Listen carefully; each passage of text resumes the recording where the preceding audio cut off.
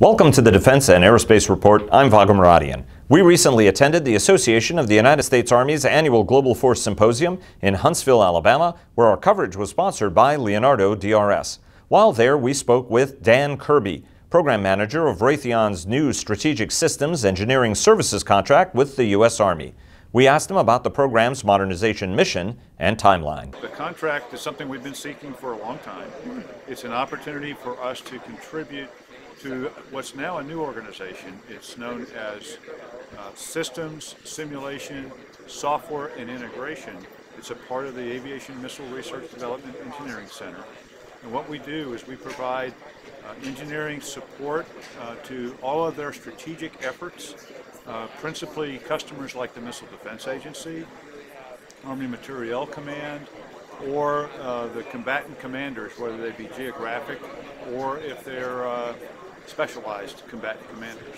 What it really meant was bringing all of our engineering prowess together so that we could showcase what our capabilities were that would be beneficial to these strategic efforts that are so important to the defense of the nation. The program just began on the 1st of March. What we would expect is that on or about the 1st of May, we'll begin to start work on the first of quite a few technical directions that will provide the work that they need to have supported. So we'll start that in May, June, July, August, all through the summer. We'll be bringing that work on, growing the workforce over time. And once we get to full staff, we understand there were about 800 incumbent employees, local employees working on that.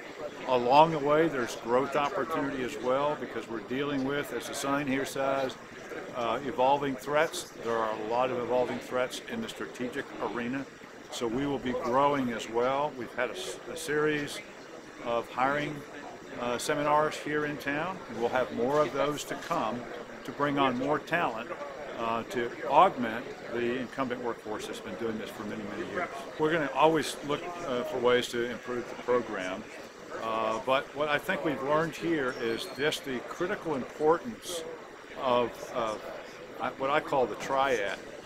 Supporting the warfighter is the first and foremost mission.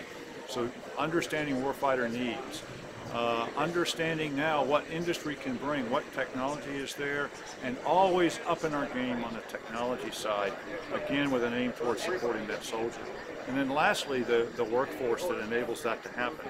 All of the engineers, whether they be in industry or in government, working together, those three legs of a stool working together enables us and all of our associate contractors here to deliver capability to the warfighter and do what I always ask my engineers to do.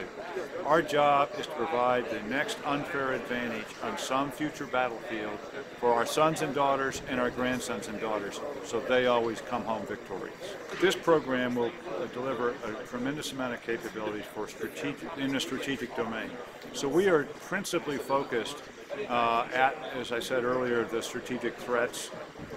We will certainly do that, but a part of that is readiness. As an example, in this program, we do condition-based maintenance, which is enabled to provide continuous readiness for our strategic systems. You've got to remember, a strategic threat can happen at any moment in time. And so the motto that we used to use when I was a soldier, we fight tonight. You've got to be prepared constantly for that. Our program will be doing that, providing that next we fight tonight capability for our various systems. I use a phrase that I used in the military and that I use on this program. Mission first, people always. So we embellish, or we imbue in our people the understanding that they must always focus on the mission, never forget about that, and at the same time their leadership must always take care of the people that enable the accomplishment of that mission. And I've brought that from my military experience into industry, and it has served me well in both domains.